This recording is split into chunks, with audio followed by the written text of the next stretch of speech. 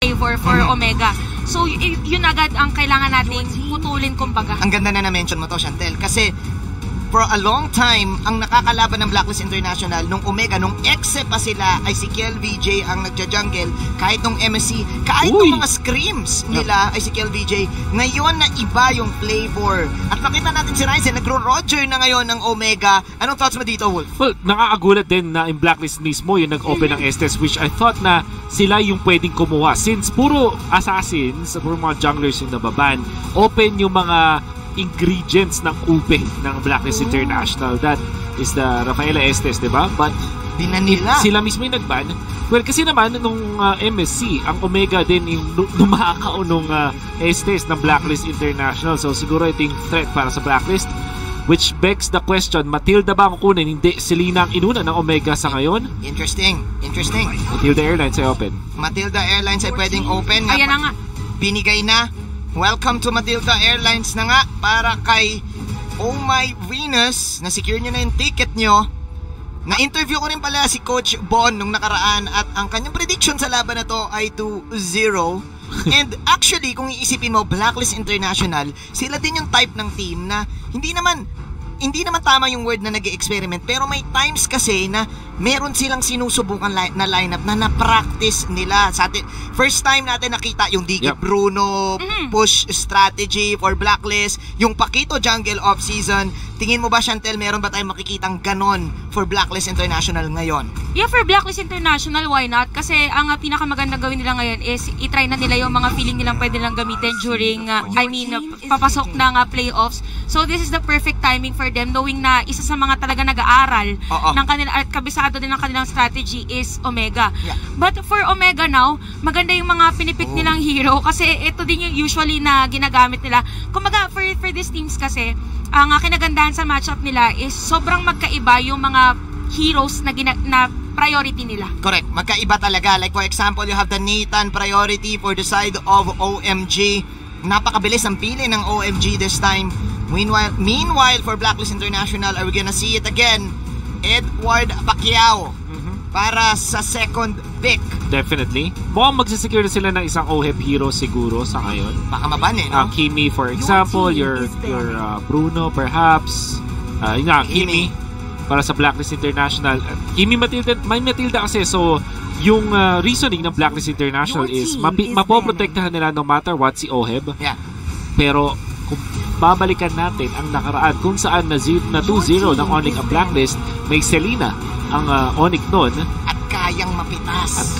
Yung Kimi. Kayang mapitas ang Kimi. Let's see kung mag-work ang Kimi Tilda lineup. Possible. Ng Blacklist. Mobility kasi dito ng Blacklist International, pwede din pang out dito ng Matilda, ang pang out ng Kimi yung Matilda. But anyway, look at that, yung mga bans dito ng Blacklist International.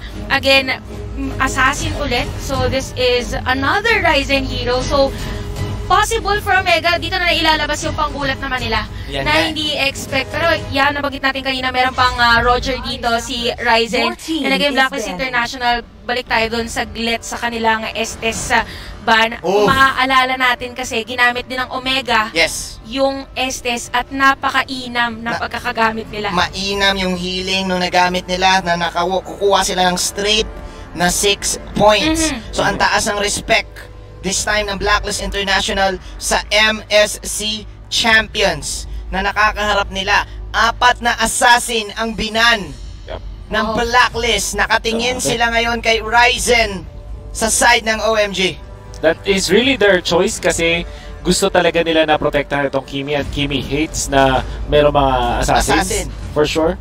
Ang mga na-open na na-mention na pwede ko rin Omega is Yisem, Shane, and Roger. Na yung Roger ay sinabi na ni Chantel na isa sa mga heroes na pwedeng gamitin talaga ni Ryzen. Successful para sa Omega ang Roger sa mga nakaraang games nila. Grak ban for OMG. Yeah, for Omega dito, maganda din yung bitawan ng mga bans nila kasi kailangan nga naman nilang iban yung isa pang magbibigay ng vision kasi magiging super aggressive na yung lineup dito ng Blacklist International if that was the case. But Blacklist, pwede silang kumuha ng isa pang sustainer, silang kumuha ng YSS dito. Pwede nga pwede nilang kunin na. Actually, mas maganda pag nakuha nila yung YSS dito. Nakaw, no? Or maybe Farsa? as it is a hero na pwede nilang pangtunaw doon sa Nathan. Isa rin sa mga ginagamit nila is Kagura versus this setup ng Omega. Napaka-interesting din kung nanakawin nga nilang YSS. Pero here we go once again. Woo! Oh! Season 7 lineup for Blacklist International. Kung saan makikita natin na pwedeng magbaliktad si Venus at si Eson. Yes. At mukhang ganito nga ang bagong flavor. Yep. Sa lineup nila. I wonder kung Claude is a choice para sa Omega, although magiging jungle ni Nathan. Kailan nila ng wave clear? Changa, inisip din natin na pwedeng kunin para kay Kelra. Pwede rin kay ito. That's right. Farsa ay nandyan. Kailangan nila nakawin for sure. And I'm thinking Blacklist, baka ispin nila to in a way na last pick nila i-Barats para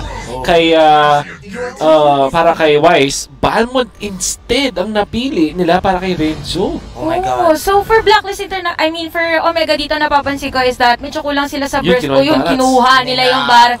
But yeah, for Omega dito magiging crucial is kung titignan natin yung lineup ng Blacklist International, mas magiging continuous yung damage dito ng Kimi, not unless maging sobrang bilis ng farming nung kanilang Nathan. But Blacklist International, ang taas ng chance nila for escape knowing that this is Matilda and Diggy. X-Borg ang nakikita ko na pwedeng sagot ng Blacklist. Napaka-interesting, no? Something new for Blacklist International. May pagka-cheesy in a way. Pero again, nakita na natin to sa kanila. Season 6 pa lang, niraran na nila yung Diggy. Yung push type strat nila, especially with the Kimi na hindi ka makakalapit. At eto na. The Kimi Granger combo, the bang bang bang combination ay nasa kamay ng Blacklist International. It's all about the range right now para sa kanilang team. Kung hindi na itataraw na ating mga viewers, nagkaroon ng isang tournament kung saan nandun kami ni Manjin bilang magkakampi at nandun si Chantel din. Ayun nga pala. At ang na-featured na dyan, unang best natin nakita ang double marksman setup. Tayo ba yun? At hindi yun nag-work. Noong time na yun. But now, noong time na yun. But eventually, nung M1, naging trend ang Kimi Granger. Exactly. Combo. Exactly. Ang coast-to-coast. Coast-to-coast. Na lineup. Let's see kung mag-work ba to sa Blacklist dahil mukhang head-on ang gustong gawin ng side ng OMG. Any thoughts, Chantel? For the lineup of Omega, ang magiging problema dito is napakahirap mag-forward sa kanila considering na aggressive or more on poke yung kanilang lineup. Kasi imagine, si Chakno, kukuhanin niya lahat ng damage dito ng side ng Blacklist International. While for Blacklist International, aalis lang sila. Pero because of the range, magiging continuous pa rin yung magiging damage nila against the players of Omega. So, in terms of the early game, I'm leaning more on Blacklist International. Blacklist. Kasi tingnan mo naman yung kanilang pushing capacity. The pushers. The pushers. Oo. At saka kung iisipin mo si Granger at saka si Kimi, parehas yung pose, Oo, kahit kanina. Ngayon ko lang napansin. Kahit yung full body shot nila. Yung full body shot nila parehas pala. Ibig sabihin, may combo talaga. May combo talaga. Full shot Blacklist. By the way, ito ay Balmond na jungle. Balmond jungle. Kakaiba to para sa side ng Omega at mapupunta kay Ryzen. And then again, we need to talk about the range game right now of Team Blacklist. Nagjo-joke lang po tayo about sa post ni Kimi at ni Granger.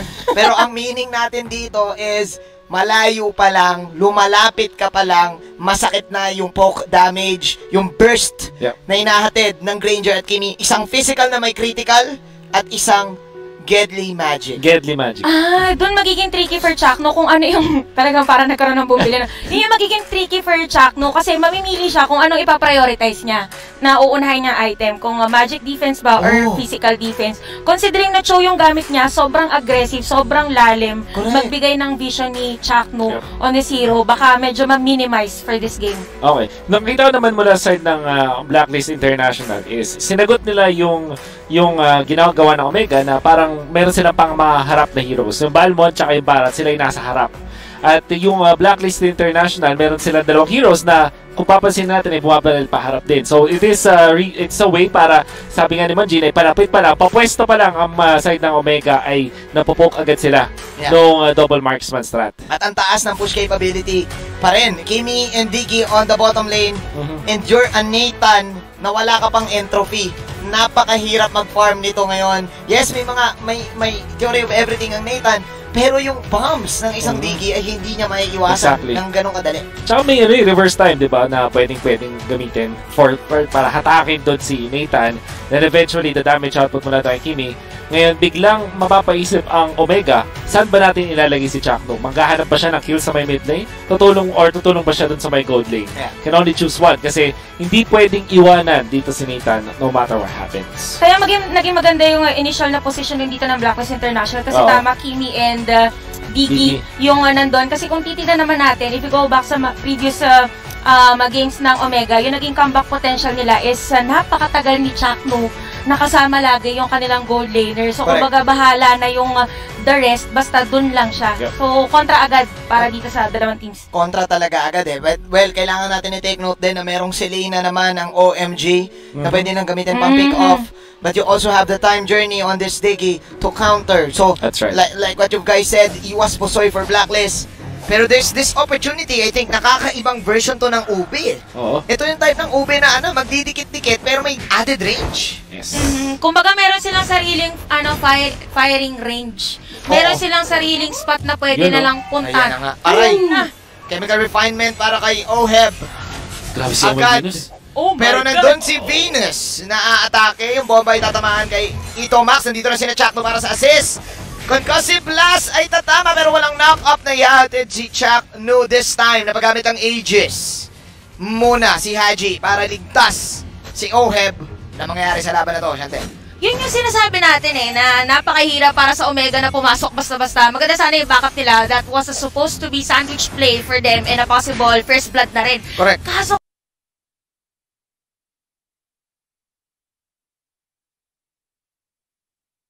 kasi for Blacklist International, kahit mag-focus lang sila, focus fire lang sila sa specific hero dito ng Omega, napakahirap na agad. And again, Omega, ang kailangan nilang isipin dito is kung saan nga ba nila gustong mag-focus or kung anong lane yung pinakagusto nilang tulungan. Well, kailangan nila mag-focus sa goal nila.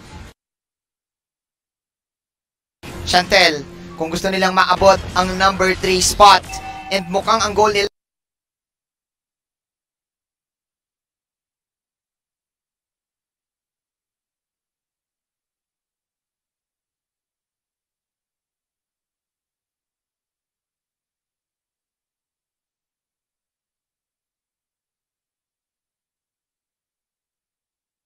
is to protect Kelra right now dahil nako, pinapaulan na ng mga bomba si Kelra sa baba. Pag nagkaroon ng support na or tank na roam or Cho, na tank sabi natin, usually yung position 5 yun na, siya yung roamer. Ang Blacklist International, unang nagpakita sa atin ng Cho na position 4 na mid lane. At ginagawa to ngayon ng Omega. Kung papansin si Chakno nakatapay sa may mid lane. Siya na yung nagpa-farm. Exactly. At ang nagro-roam ay si Etomac. Siya yung may roam item. Now, Blacklist International, pag ginagamit talaga nila si Oh My Venus o the Matilda, nasa position 4 siya or mid lane. At ngayon, support na, para hard support ngayon si Haji with the Sticky. Kakaiba to, no? Iba? So for Omega kasi, ang nangyari dito, since Kimi Diggy nga, napakataas ng burst damage, nagbitaw din sila ng pwede pumantay sa burst damage. O mga hindi na makakapasok agad. Sino pasok? Ito yung bitaw, yung flicker binitawan para lang makaligtas. Si Venus, habang si Edward ay sasapak, yung pana hindi na naman tatama. Pero yung first blood ay nandun mula syempre kay Ryzen. Isa sa mga wonder kids ngayon sa side ng OMG. Saktong-sakto kung saan gustong dali ng Omega yung teamfight na yun, tapos diretso pa sa kanilang turtle objective. Now, for Blacklist International, ang kanilang investment ay nandito pa rin sa may bottom lane. So, for this Nathan or for Kelra in specific, magkakaroon siya ng moment as to mamimili siya kung dedepensahan niya ba yung Torre or pipiliin niyang mamatay. Pipiliin niya na lang bang mag-pack din. Diba? Kasi talagang ang dami ng energy shields na nakukuha ni Oheb here in the bottom side. Second kill para kay Oheb dito. Sapay! Pinapaulanan si Chakno ng mga bala. Yung rocket ay mukhang hindi naman natatama as Oheb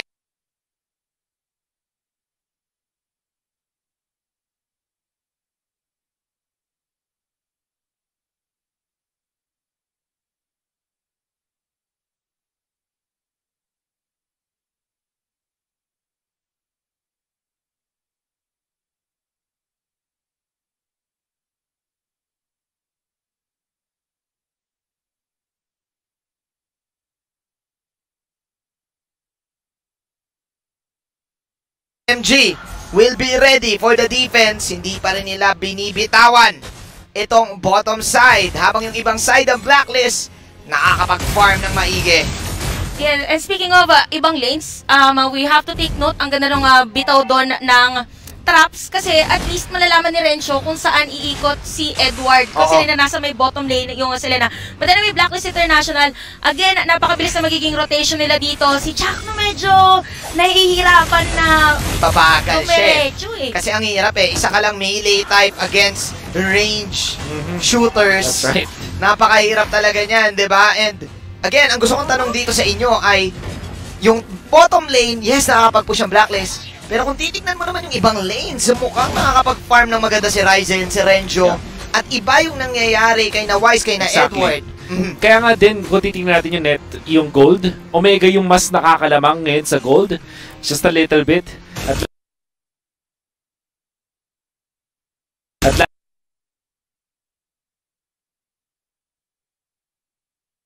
At sila din yung nakakontrol ng turtle area. At ang maganda dito para sa Omega is may focus Blacklist, di sila na mawabasa ng outer turtle. Sumakto yung pana! Doon sa dash ni Wise! Another kill para sa side ng OMG. For Omega, parang masakit talaga ang mabitawan ng kalahating basketball court. Talaga. Pero yeah, for Omega kasi sakit dito, sumakto doon yung arrow ni Eto Max.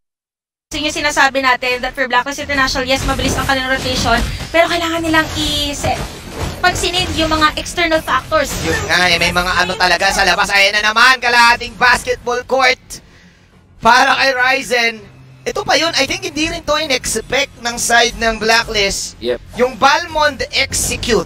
Well, paka-explain naman sa amin, ano nga ba meron dito sa ultimate ng isang Balmond? Little counter makes it so na parang may execute na mas mabilis yung cooldown tapos AoE damage pa at meron ka pang HP back, which is perfect para dito sa kinakailangan ng Omega na meron silang early game tempo at si Nathan yung magko-close ng game for them. So traditional na 4 protect 1 yung ginagawa ng Omega. Wow. Ganoon nila kinounter. Lagi silang may surprise picks. Kapag umaabot tayo ng late, nakita natin yung Aldous side lane, yan naman Balmond in the jungle. But still, the mission is to protect Kelra as much as possible. Ganon din ang ginagawa ng Blacklist. Get this tower right here, right now. Yes, and makikita naman natin for both of our teams, they're taking their time. Specifically dun din sa may top lane natin, almost same yung nagiging rotation nila. But look at that. Sakit. For Omega kasi, ang ginagawa nila is that kapag meron silang chance na ibitaw agad yung skill ni Ryzen, why not? Tapos diretso na lang sila dito for a team fight. But for Blacklist International, makikita natin later on kung ano ba ang naging farm ni Oheb and Chakno. Here we go. Hindi pa rin. Binibitawan actually ni Haji at Oheb itong bottom lane. Nakikipagpatentero pa rin sila, but this time, OMG, Chantel. Unti-unting tumataas ang kanilang kalamangan, 2,000 na. May pana natatama! Sino yun? Yung nasa matang likod, yun si Oh My Venus. Hinila ngayon si Ryzen pero masyado siyang makunat. Walang magagawa ang Blacklist kundi dumipensa na lang. At nauna pa nga sa pag-damage ang OMG sa tower sa baba. Ito ang nakakatakot naman para sa side ng Omega. For Blacklist International kasi, medyo kailangan din nilang puntahan si Edward sa may top lane. Alam natin kung gaano ka-aggressive si Edward on using the Pakito. So as much as possible, they want to rotate then on this lane. Considering na dito din pumupunta yung mga... Oo nga. Oo nga, tama ka, Chantel. Oh my, isa sa mga hindi natin nakita pero the basketball court. Another little counter, napaka-little. Para kay Ryzen, 3-0 na. Si Ryzen para sa laban na ito. Ibang definition ng half-court shot.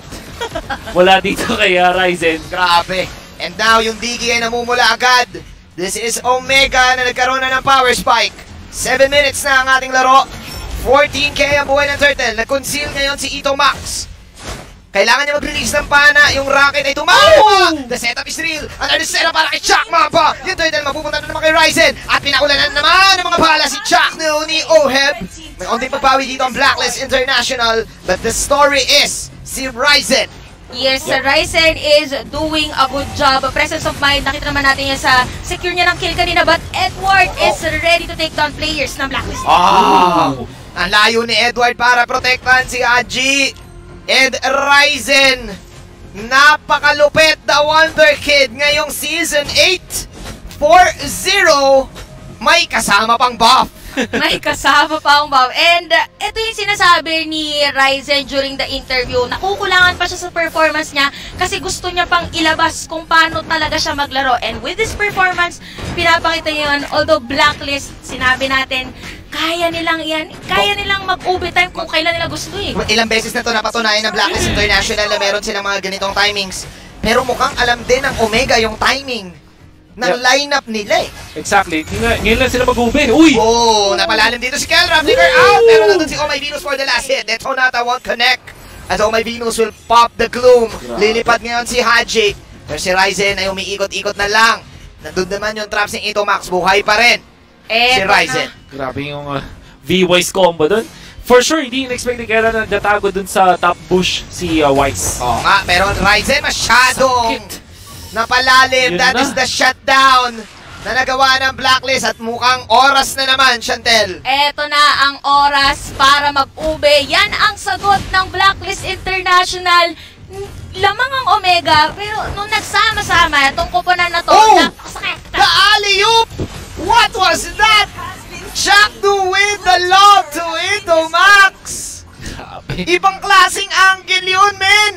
Parang inano pa nila doon yung wind eh. Tinake note pa nila yung wind eh. But yeah, may wind measure! May wind measure. Dito ko dadalhin. But yeah, eto Max doing a great job dito sa kanyang mga arrows. Kung maga napipigilan dito yung gustong aggressiveness sa gawin ng Blacklist International. But again, yung aggressiveness na to, pwede maging double-edged sword for Omega kasi ang sakit na ng Blacklist. Parang ganito yung nangyayari sa laban na to eh. Yung Omega, they know their power spikes. May mga pinipilit silang laban with the arrows, with the knock-ups. But still yung Blacklist, nananatili pa rin doon sa kanilang long-range coast-to-coast poke lineup. At ngayon, with this Lord, who's gonna take it? Nako, kailangan i-contest to earn. Okay. Mapupunta kay Ryzen. And this time, magbabak muna ang Blacklist. For Omega, maganda yung decision nila doon kasi nararamdaman na nila yung power spike ng Blacklist International. Pag pinatagal pa nila yung Lord Take, mas mahihirapan sila later on. Yes. And Omega, sila din ngayon ay sama-sama na. Sama-sama puwersa, dalawang koponan. Pinampupok nila yung lethal counter. Ganoon. Mabilis kasi yung cooldown eh. Oo. Assassin Emblem. Uy! At ngayon, Venus. Buhay pa rin. Buhay pa rin. Chillax lang muna ang dalawang koponan. Hindi ganoon ka-explosive yung mga initiations ng dalawang koponan. Pero makikita mo na aggressive na ang side ng OMG. Typically kapag gumagamit ng roam na Selena ay kumukuha ka ng dire hit. Instead, conceal ang napili na Omega at ang daming beses silang naligtas ng conceal. So mukhang lamang talaga conceal over other roam boot.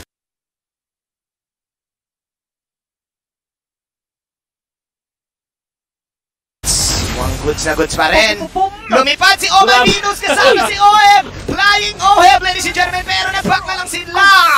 Nakita mo yung parehas na parang The Matrix eh. Bumabaril ng abang umaatras. Pwede.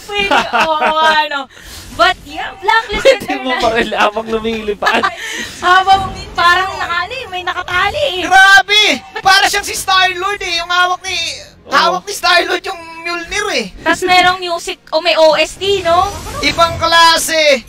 But yeah, Blacklist International, it's all about the presence of mind. They are aware of their damage. But Omega, pinipili talaga eh. Lalaban pa rin. Dahil masyado makunan si Renjo ngayon. Siya ay nasa harap. Nandun si Edward Pacquiao na inatake si Ito Max. Habang si Renjo sasabog ngayon. Pero this time, it's Omega getting Haji. Pero syempre, DK umiikot na naman. Habang nandito pa rin si Ryzen. Spina Rooney. Umiikot na rin si Venus. Nag-merry-go-round pare.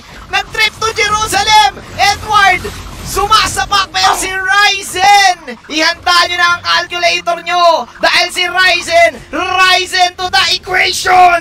Ryzen to the equation, forcing that initiation para sa side ng Omega. Yun yung mga sinasabi natin eh, na pinipilit nila eh. Pinilit talaga yung rhyme na yun eh! Pero yung tunay na pinilit dito, yung Omega, pero naging successful. Sabi nga nila, minsan pag pinilit mo, gagana din talaga. And Omega, that's exactly what they did. And Edward, man! Oh my God! Ito na yun. Laging ganito ang storya ng OMG. Hindi mo talaga sila pwedeng baliwalain up until the last moment. Exactly. Ito, kita mo yung sinasabi natin, napakalalim ni Chakno, yung mga moments na talagang pinipilit na tignan kung saan manggagaling yung Blacklist International. Now for Edward, maganda yung mga gusto niyang kuhanin or mga pick-offs against Omega. They just have to target heroes na kailangan nilang makuha.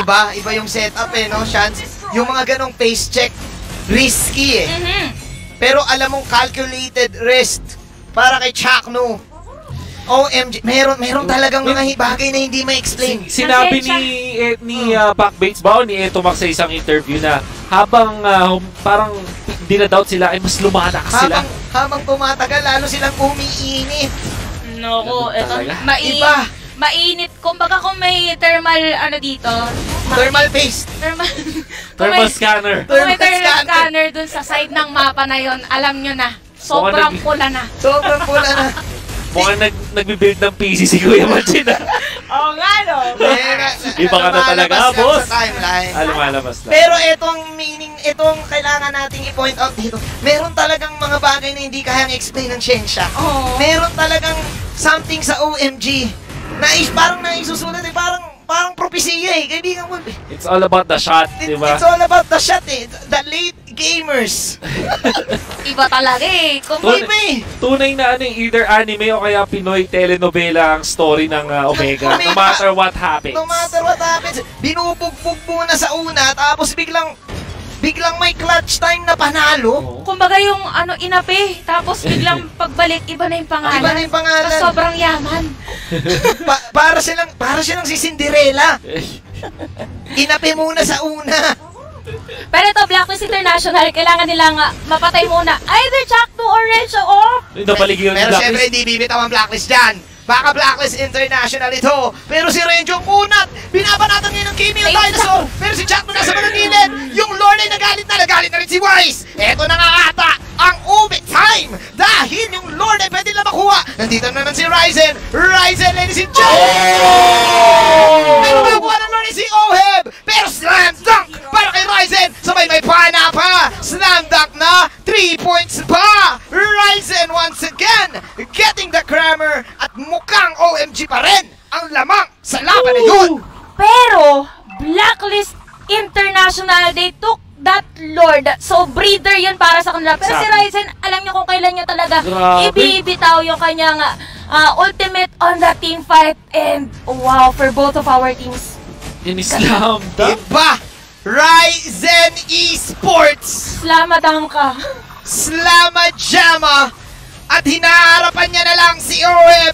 Fight me! Attack me! Lumipat na si Edward! Nagsawa na si Edward kay Ryzen! Si Kelrang ina-atake ngayon! Si Ryzen umiikot-ikot pa rin! Pero karote para kay Domax! Rocket mula kay Oheb sa malayo! Kailangan tumakbo ng Blacklist! Dodge move para kay Oheb! And this time walang magaganap! Blacklist International, magagamit nila yung space na binigay ng Lord para sa kanilang kupunan! Speak of space! Nandito ng poop! Cancel! Iba si Edward! Painit si Edward ngayon! Iba ngayon! More on aggressive type talaga. Meron pa rin! Ibang klase, sports na yata ito. May nagbabasketball, may nagboboxing. Ano ba to? What are you seeing? Hindi lang pang ML, pang sports pa. Grabe! For this team, dito na tayo makikita kung gano'n sila ka-technical maglaro. Omega dito, meron silang aggressive din ng mga heroes. But for Blacklist International, tinatapatan yun ni Edward. Meron kasi sabi ni Edward, boom boom boom! Suntok para sa suntok. Suntok para sa suntok Kanina hindi natin siya napapansin. Pero actually, ang daming niyaambag na space para sa Blacklist International. Also, addition doon sa sinabi naman, Jin, yung mga spaces din na masisikip, siya usually yung umiikot para sa Blacklist International kaya nasisira information na Omega. Pero kinagat yung itlog, ladies and gentlemen, yung kwago. Nawala si Haji. Sa isang iglap. Di ba na siya nakapag-injust doon? Conceal, don't feel. Conceal, don't feel. Don't let them go! Si Wise ang tinamaan at si Wise ang piniritan! 7 to 13! Oh my God! May mga bagay talaga na hindi kaya na-explain ng siyensya, mga kaibigan! At iyon ang Omega na muling laging nagbabalik hanggat sa huling sandali! Ibang level yun, Chakno! Chak Mamba na naman! Sinusubukan ni Edward lahat para iligtas ang laban na to. Pero sabi ni Ryzen, bahala na kayo! Base ang kalaban! Nandito si Venus na naman. Oheb, rumaratrat pa rin. Nag-aabot si Aji. Hinila si Ryzen. Pero sabi ni ikaw na lang, Elra! Sabi ni Venus at Oheb. Galit na si Venus at si Oheb. Uy, TikTok timers to. TikTok timers, tama ka, Chantel. Oh my God, pwede ko to. Actually, pwede to diretsahin ng Blacklist. Pwede one way. One way push possible for Blacklist International. One way or another. Oh no! Wala si Wise! Ito na naman! Oh my glove! OMG late game! It's Blacklist International! The code is real! Let's see! May isa silang minion! Kaya ba to? Makaklear daw! May dala si Wise! May dala si Wise! May dala si Wise! May dala si Wise! Ito rin minion! Ba't kaya Blacklist International? Nandun kasi yung presence of mind nila na depensahan. Ang ganda ginawa ni Haji. Oh my God! Ayun na si Enzo! Edward! Alak! Nagsa-shadowboxing! Shadowboxing! Shadowboxing! Shadowboxing Buhay para na si kay Jack. Nandito na! Naku, mabubuhay na ako ba ng Omega pero lumipad na naman! Ang Reyna! It's Blacklist getting Ryzen! And now, magbaback muna ang Blacklist! Isang minuto para kay Ryzen na wala! Kung ikaw ba naman yung Omega, makita mo dikit-dikit yung Blacklist International na ganyan. Ito na. Uy! Ayan na! Sila naman! Uy, pero lalaban ba sila nang wala si Ryzen? Naku, binabala sila! Pinapaunan na sila ng mga bala. Oh my Venus! At naku, si Renjo! Masyado makunat ngayon, pero masyado rin masikip ang laban na to. Nauuntog na ang bawat kupunan habang si Jack mo nasa bandang gilid. Time to the journey na meron si Haji! Ang pagkakamali ay pinanish ng Blacklist International. Pero sino sumabog? Superposition. Tatamaan si Edward. Pero naku po, si Haji Mulado, si Rito Max. Walang retribution ngayon ng OMG. May bala! Blacklist International ay meron. Pero yung pumapana sa Pulgana naman. Pero siyang tinamaan. Yung Lord nakikisali. Habang yung Lord sumali na rin sa teamfight mula doon na lahat ng Blacklist International. Si Aji ay wala. Pero tignan mo, sino makakakuha ng Lord? Kelra will take it. Meanwhile, nawala na rin yung dinosaur. Buhay si Wise. Grabe. Nalito na rin ako kung sino kumuha ng Lord. It is Omega kasi yung Blacklist no, it is Blacklist. Yes, It is Blacklist. Kasi yung unang Lord sa Omega, yung pangalawa ay sa Blacklist at ngayon may two Blacklist International. Kung di mo na ma-explain yun, nangyari na yung lahat. Shensha. Walang umalis. Walang umalis. Shensha, ladies and gentlemen. Napakaliit na buhay ng lahat. Sabi ng Lord, Grabe. magpulasan na kayo. Ba't kaya Blacklist International securing that Lord, pwede nang kuhanin to. But, ang difference nga lang is si Venus. Uy, oh my Venus, ang pwedeng tumapos ng laban na to together with Haji. Yung pana na tumama kay Wise, parang trap lang eh. Nung sumugod dun si Etomax, tsaka nag-times journey. Ang ganda. It's a trap. Ang ganda nung times journey ni Haji kasi dun eh. Time to the journey at hindi pa tapos ang laban. It's still an even ball game. For the ratings. For the ratings. Best of... Sabado Night's Day. Sabi sa inyo, best of 14. Hindi ito best of the 14, best of 7, best of 5. It's best of the best. Grand Slam. Grand Slam. Beautiful Mobile Legends. Ang ating nakikita ngayon. Dito lang yan sa Season 8. Dito lang din yan sa Blacklist at saka Omega. Oo nga. But, oh my Venus, Rivalry. naka-necklace of Durance, medyo mahihirapan si Ryzen ngayon na mag-front. Gilid ang vapor. Gilid ang vapor. Pero kailangan magsama-sama lahat ng puwersa. Sabi nga ng agents, winnable daw. Chantel at Wolf. Meanwhile ang Omega, kanina yung kalamangan nila biglang nawala. Yung lineup kasi ng Blacklist, malayo ka pa lang, tinitira ka na! Oo nga eh. At nasasaktan yung Omega dahil nakita mo naman si Kelra kinailangan na gamitin yung ultimate. At hindi lang yan, yung Blacklist bukod sa malayo pa lang, may masakit na on point din eh. Oo. Targeted din eh. Winnable is the Winnable. right term para dito sa Blacklist International.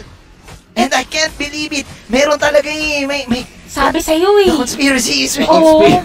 totoo yung ano na yun eh. Kahit yung Blacklist International, kahit anong gawin, meron talagang time na mag-uuwi sila eh. May lista eh. May lista eh, nakasulat. Oh, eto, this is the plan. Nakasulat ube. Ube. The plan is to ube. But yung Omega dito, ang nagiging problema lang nila is may mga skirmishes na pinipilit nila pumasok kasi aware sila nung una na sila yung lamang where in fact, Blacklist International may mga items na. Meron eh, nakapalag eh. Oo, Kaya na kasi ring pumalag eh. Kaya ng kahit pa paano dumamage. And I think nagkaroon din ng time na lumalim ng sobra ang OMG. Yes, speaking of lumalim kanina, Omega dito, napilit din nila yung side na to. Yes, nakuha nila yung immortality ni Edward. Pero yung mga side kasi na yan, napakadaling pumesto para sa mga marksman. Nice face check, by the way. Oo, tingnan natin. Pinanche-check na lang yung racket ni Kimi mong may racket. Pero yung racket na yun, masakit. Oo, ni Rhyme pa, ni Chantel. Oo nga eh. And I think, ang tagal natin hindi nakita narinig ang Kimi mong may racket. Oo nga eh. But it's Blacklist International bringing it back. Mukhang isa na to sa mga prio picks na napapagana nila. And umabot sa punto na ganito na. Akala natin it was all OMG. Straight up until 12 minutes. But still, you do not underestimate pa rin the heart of a champion talaga. Oh, iba talaga. Iba ang mental fortitude na hinatid ngayon ng Blacklist International to come back in this game. Ito na. Lord number 4. Eto na. Here we go. 24 minutes, meaning to say, ang death timers ay nasa 80. So, talaga, mapapa-TikTok ka pag namatay ka dito. Kahit si Renjo, Okay. mo, iniinda na. Iniinda niya yung indak. Yung indak na mga bala ay tumatama kay Renjo. Hinila si Renjo ngayon. May mga pana pa rin. Si Chantel. Ganon kalupit. Ganon kainit. Tama mo, girl. Tama. By the way, hinarangan nila si Renjo. Grabe yung laro na to. Pawis na ako. I can't believe it also. For Blacklist International, wala eh. Ang hirap i-penetrate na talaga eh. Ang hirap na. Kung baga gustong pumasok ni Renzo, yes, meron siyang stacks. Pero considering na solid at magkakadikit na talaga dito yung Blacklist International, meron ka katapat na Tiggy, may Matilda pa. Kung sino man ang mapag-usapan dito na Blacklist International na sumakay doon sa Circling Eagle, instant out, tapos free hit ulit eh. Goods eh, no? Oo. May double protection eh. The Dig and the Matilda protection. Oo. Kung baga, kahit ano man mangyari sa akin, ikaw nang bahala. Oo. Correct. Parang ganyan nangyari, but eto na naman. Here we go. Parehas lamang. Here we go. No. Sinong mabibigay? Mabilis mag-Lord parehas na team.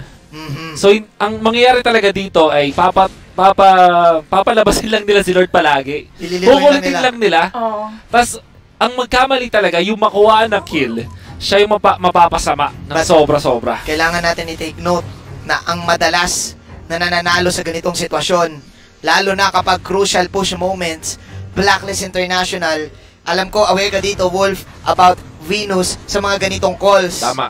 Na alam na gets niya.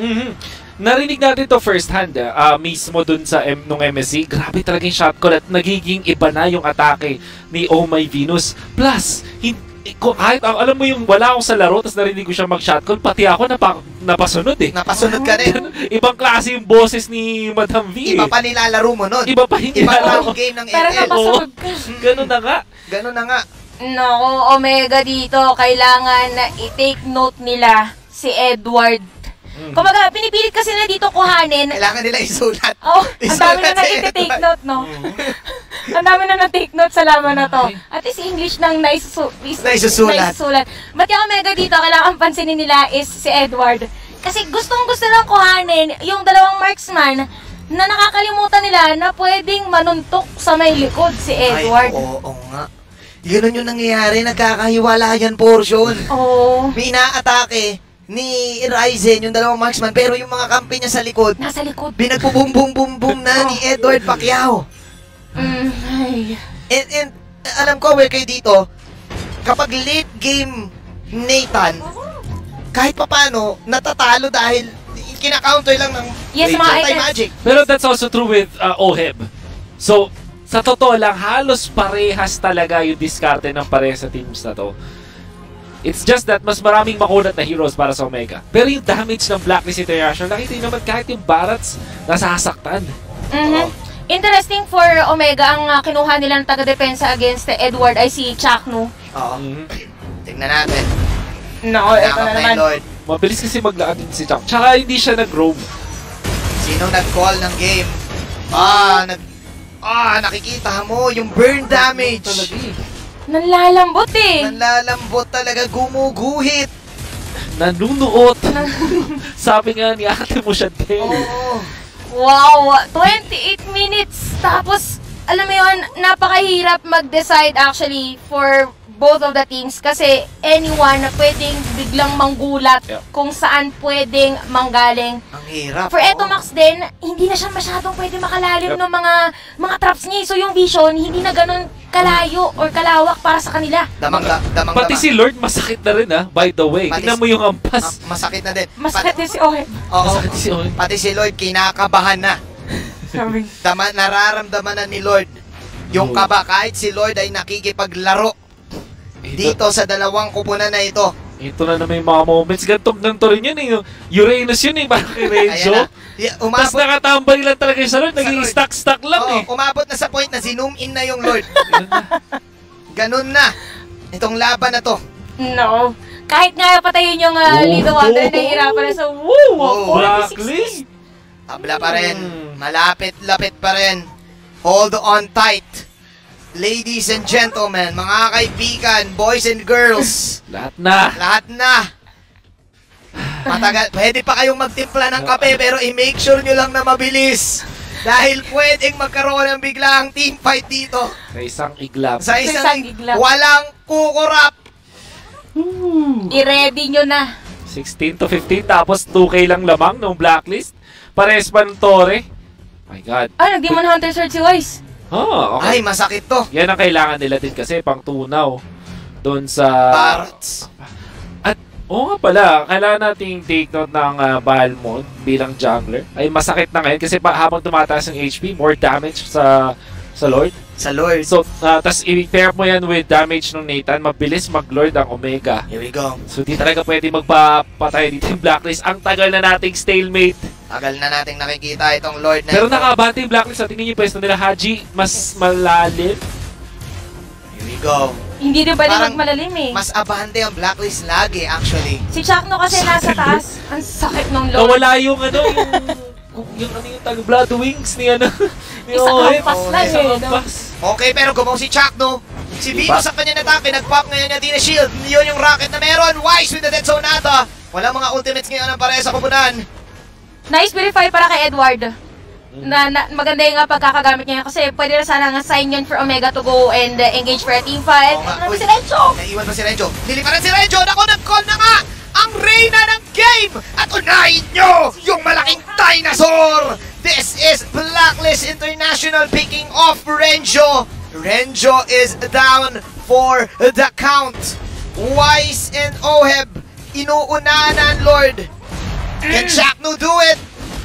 Si Chakno. Inapang kamandag! Si Edward ngayon, nakikipagsaikuan kay Chakno. Nandito si Omax, habang nasa likod naman ngayon, si Naomay Venus, umiikot-ikot lang pero mawawala rin si Chakno. Venus, pulado ngayon, meron bang little counter? Yun na nga, sabay dash para dito kay Ryzen. Tatlo ngayon humarap kay Ryzen. Nandito naman si Kelra, habang si Edward at si Oheb ay hindi pa rin makukuha. It's still Blacklist International getting to. At di mo immortality pa, buhay pa sa Blacklist. Yes, malaking bagay kasi talaga sa Blacklist yung reverse time dito ni Haji. Yes. Imagine kanina, may millisecond delay lang for Chakno's Minion shown stop, ko. Pero bumalik siya, tapos continuous ang damage, napakabilis mag-lord for Blacklist. Wise Ryzen though, and it is Wise. Crucial Lord na mapupunta kay Wise. Ito na ba ang panapos ng Blacklist International sa laban na to? Yung pinaka-interesting doon na nagpa-poke doon si Renzo tapos nagpahuli siya reverse time and wala siyang immortality. Sa Blacklist International, nakita yung opening na yun, ginaw agad nila si Renzo. Lalong-lalo na force nila sila Kelra doon sa malayo. Tapos nung nagkaroon na nga ng team fight, napitas si Chakno dahil nakapronta na sa Blacklist International. Habang si Omay Venus, wala siyang kasamang mga damage dealers talaga kung isipin. Pero pino-force niya si Kelra na mag-back off. Oo. Which kind of means na dinaan din talaga sa aura ni Madam. Inaurahan. Si Kelra. Pero eto na yung Lord. Kompleto Omega para dumepensa. I think na eto na ata ang huling push na pwedeng magawa. Wala ring spam ang Omega though. Subukan na si Edward. Let's see. Yung Lord ay mawawala agad. Pero si Rencho. Okay, Renjo Polado ngayon. Magbabak. Hindi pa rin siya nag-i-immortality. Ito talaga yung kakaiba dito kay Renjo. Yung minions ay kaya ata dito dahil syempre Barats to na may AOE, spam, and still, hindi rin basta-basta mga atake ng Blacklist. Yung base, meanwhile tatamaan pa sila lethal counter. Times Journey, pang counter go, paana na naman para kay Tito Max. Tito Max, tatamaan si Venus, as Venus will fly away. Stalemate na naman ba? Hindi, makakuha ng isang tore. Grabe yung laban natin na to. Parang grand finals na agad yung nangyayari. Parang gusto na kagad i-push. Parang ito na ata ang future. Are we seeing the future? Tama si Chantel eh, yung ganito ka-intense. Take note, yung laban na pinakamatagal na duration, nangyari 36 minutes. I think kahapon yun. MPL Season 8. Oo. At mukhang ma-extend pa tayo. Ayan na, narinig ka na. Wolf ni Rencho. Nag-immortality na. And Fleeting time. it is a sign for Omega na pwede nang somehow medyo maging careless sa pagpasok si Rencho to bait out players of Blacklist International. Okay. Napakabilis mag-clean na minion wave both of our teams and Blacklist still dictating this game. Kailangan pa rin natin huminga kasi tumabla muli ang laban, ladies and gentlemen. 17-17. Paunahan na lang din to. Hindi na ganon ka nagmamatter yung kung ano man yung items na nagpapalakas sa kanila. Pilihan na ng immortalities. Pilihan na ng defensive outplay items. Paunahan na lang sa mga bush. For Omega, ang pinaka nagiging problema nila dito is that after the time's journey, kapag ka nag-set up sila ng play, maka-counter lang kasi agad eh. Yun nga eh. Kumaga, Yun nga eh. Blacklist International dito, ang dami nila pang engage, ang dami din nila pang alis. Now, for Omega, ang lamang sila early part of the game. So, kailangan mag-reset sila ng kanilang mindset na lamang sila in terms of the items. Cleanse muna, no? Cleanse muna. Chillax muna sa push. Palapit na tayo sa ating bagong record. There we go. Sa Game 1. Yesterday lang ata nangyari to. That's right. That's October 8 last night. RC versus NXP. 36 minutes. Na isusulat na hindi pwedeng matapos ang gabi nang hindi ganito katagal. It's prime time. Sabado nights nga. Sabado Oo nights nga kasi. pala. Saturday night MPL is happening right now. 100k gold para sa Blacklist International, Chantel. For these teams, kumbaga hindi na talaga nagmamatter yung item eh. Wala na to. Ang pinaka-critical pa sa dalawang teams natin, halos ayaw nila magkita-kita. Pumuposisyon lang talaga sila. Nagkaka-Indianan eh. Hindi nagtatagpong sa meeting place eh. Hindi kumbaga nagsabi yung sige alas 3, meron biglang sige alas 4, to the point na hindi na kayo nagkita. Hindi na kayo nag-meet. Pero uy, eto ang kalamangan. Ayan na, nag-concede. Okay. Chillax lang muna. Edward. Natamaan si Chuck, no? Tahimik ang dalawang kupunan. Si Tito Max. Uunahin ngayon ang Blacklist International yung pag-poke sa Lord. 69k ang Lord. Si Chuck, no? Nakikipag-saikuan na naman kay Edward. Mauuna sa pool ang Blacklist. Mag-call pa ang Blacklist. Humaharap si Venus. Malayo sila, Renjo. Oo, kailangan nilang humabol. Mabilis lang to. Si Ryzen at si Wise ang titignan natin. Sino ang makakakuha ng Red 3? The Red 3 battle is real. Lumipat na ngayon si Venus. Ito na ang tunay na teamfight. Yun. Tila hindi na tama. Yung Lord! Ryzen! Esports! Pero, naku po, doon sa bandang gilid may Polado side ng Omega. Sino yon? Yon ay syempre si Narencio na mawawala na din. Si Ito Max, yung rocket ay tumama. And there you have it. Blacklist International will take 2. Pero yung space ng Lord ay mapupunta sa Omega. Mukhang magre-reset na naman. Pero si eto Max, matagal siyang mapupunta sa death timer, which kinda means na lagpas isang minuto, 88 seconds. Wow! Pero kaya ata ng Blacklist, sobrang tagal ba ng death timer na to? Lord. Lord. And super minions din eh, so... Ang tagal din mamamatay si Ryzen, mukhang kaya yata ng Blacklist. Pwede nang diretsuhin. Ang magdedepensa lang dito is going to be Kelra. Si Chakno, may possibility na ikakat niya yung minion wave. Kaya! Ikakat niya yung minion! Oh my glove, the cut!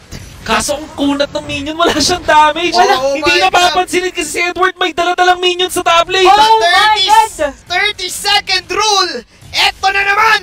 Blacklist International! Ang pinakamatagal na laban ngayong MPL Season 8 ay sa kanila! Mapupunta! Blacklist will take the victory and look at the celebration! Isa na namang matagal na laban para sa Reyna. Grabe yung pawis ng Blacklist sa laban na yun. The one-way push for Blacklist. Yes na Coin Lord, but then again, it's all about who will take down that base. Nakaganda nung adjustment mula doon sa side ng Blacklist International. Once na malapit nang malaw yung Lord, parang inaim pa rin nilang kunin yung Lord, pero umatras sila ng kaunti, taking advantage of the range. At yung Omega, parang bigla silang nagkaroon ng mode na parang okay, unahin kaya natin yung Lord. At dahil hindi nila maabot, focus sila doon sa Lord area, lumayo yung Blacklist, so gumawa sila ng distansya, biglang hindi na sila abot ng side ng Omega. At grabe talaga yung switch na yun. Tingin ko na-choreograph yun eh. Yes. May sayaw eh. Part talaga yun ng choreography. Kasi ang nangyari dito sa Blacklist, tama nga naman. Kasi kung magpupulasan sila dun sa may Lord side, majority ng Lord damage is sasaluhin ng Omega. Exactly. So the plan was, sige bigay natin yung Lord, pero uubusin natin sila kasi matagal na sila bago mabuhay. Nang isa-isa, nakikipag-one on one si, I think si Edward, doon sa bandang top lane. I think that was Eto Max, Renjoy, Yes. mag-isa din. Mag-isa na rin sumugod si Ryzen. Blacklist still pre-move sa atin na meron din silang late game strengths sa kanilang blood. Yung ginawa din doon ay ng Blacklist International, yung dalawang Lords na nangyari, zinone out nila si Kelra. Tinatry nila hanapin at si Edward yung parang tumao doon. In fact, it was a 2v1 versus Edward. Pero si Edward kasi bilang isang Pacquiao, Edward Pacquiao. Ang Edward Balboa yata siya eh. Basta yun na yun. Basta yung Pakito, ang goal lang niya doon ay hindi para patayin si Kelra. Obviously, gusto niya patayin si Kelra. Pero ang pinaka-importanting na gawa niya doon ay hindi nakapwesto si Kelra para kumontra sa kill. While yung mga marksman ng Blacklist International, kaya nilang protektahan yung sarili nila kasi gagawin lang nila, babaril lang sila sa harap. And magda-dash out lang sila. At saka dahil din dun sa ginawa ni Edward, napilitan si Chakno na tulungan si Kelra. Exactly. So yung pinakapang zone out naman ng Omega is nawala din. Yeah. So totally parang nawala yung pinaka shot call ng Omega during that time. Nasira. Yeah. Hindi mo rin ma-blame si Renjo na wala siyang immortality at first kasi pag barats ka, pag namatay ka ng immortality, pagbalik mo maliit yung barats eh. Yun nga eh, hindi mo siya pwedeng basta-basta lagyan din ng immortality. Oo. Sobrang dami nangyari sa game na yun. Kailangan huminga ng dalawang koponan na to. For sure, magre-request sila ng tubig after. Kasi kahit ako magre-request, kunin nyo na sa Lawson Stores, ladies and gentlemen, ang inumin at suportahan ninyo ang favorite teams nyo. Wolf, paki-explain muna sa amin kung ano nangyari sa game na to. Really, hindi naman nagmamatter masyado yung early game kasi sa late game naman din talaga nagkaroon ng bakbakan. Items din na naging adjustments ng teams natin. Ilang beses nag-buy and sell si Kelra na kanyang Wind of Nature. Every time na tapos na niyang gamitin Wind of Nature, nagpapalit siya. Not entirely sure if he went into the point na bumili siya ng kanyang Wind of Nature. Para naman sa Blacklist International, don't be fooled dun sa apat na Blade of Despair nitong si Edward dahil posible na kinuha na lang niya to nung pumaprota na sila sa base ng kanilang katapat. But then again, Blacklist International, ang notable sa kanila is kumuha din sila ng mga magic defense dahil sa late game, ang pinaka-damage dealers na makikita natin mula sa side ng Omega ay yung Nathan. And we will see in the early stages, through the highlights, na lumalamang ang Omega. Ito yung magandang ginawa ng Omega sa game na to. Yung bottom lane, kung saan nandun yung gold lane, hindi nagpapuwersa ang Blacklist ang Omega. Although sa unang-una ay na-zone out nila dun si Kelra, na gumawa pa rin ng ibang plays ang Omega outside of the gold lane. Kaya nga naman kahit nag-focus yung Blacklist International sa gold lane, ay maganda pa rin yung farm ni Nathan. In fact, hindi nga na-pushan doon si Kelra, and that is very important. Yung gold lane na dapat dinadarag ng kalaban, kapag nadepensahan mo, you're doing fine no matter what happens. At Omega nakuha ng early stages. Magkakaroon ng rinse and repeat. Ang ganda ng palitan ng parehas na teams na to, and you have to also take note of what Ryzen was able to do with this Balmond. Ang ganda na kanyang ambag sa mga early stages. Kaso nga lang yung Blacklist International, ang naging key sa kanila is napakasimple lang. Instead na maghanap ng vision si Haji, pinoprotektahan niya yung kanyang mga marksman sa dulo. And at 15 minutes, the Lord will be secured by Oheb. Ito na yung nagbigay ng comeback, kumbaga, sa Blacklist International. Hindi man ito yung parang outright na comeback na luging-lugi talaga ang Blacklist International. Nabigyan sila ng kahit simpleng way para makahinga. At ang ganda rin ng mga hanap ni Chapno doon kay Wise with this show. And inatip ng Omega. Tignan mo si Ryzen. Instead na hanapin niya yung mga hero sa likod, umampas siya ng base ng Blacklist International. At yun na talaga ang tunay na comeback para sa Blacklist International. Eventually, yung Lord ay mapupunta sa kanila. Binate nila doon si Etomax na mag-commit after tumama ng pana kay Wise. Nag-times journey nung nag-commit na yung Omega. Kaya nga naman napanish pa ng Blacklist International ang Omega dito sa laban na to, dito sa specific clash na to. Nagkaroon ulit ng kaguluhan, namatay dito si Renzio, tapos si Blacklist International. Tignan niyo yung gagawin nila ulit kay Kelra. Iilangin lang nila si Kelra, at hindi naman nila talaga goal na makakuha ng kill. Ang mahalaga lang ay mahanap nila yung tamang part na yon. At we will not see the last clash kung saan ang Blacklist International ang nanaig.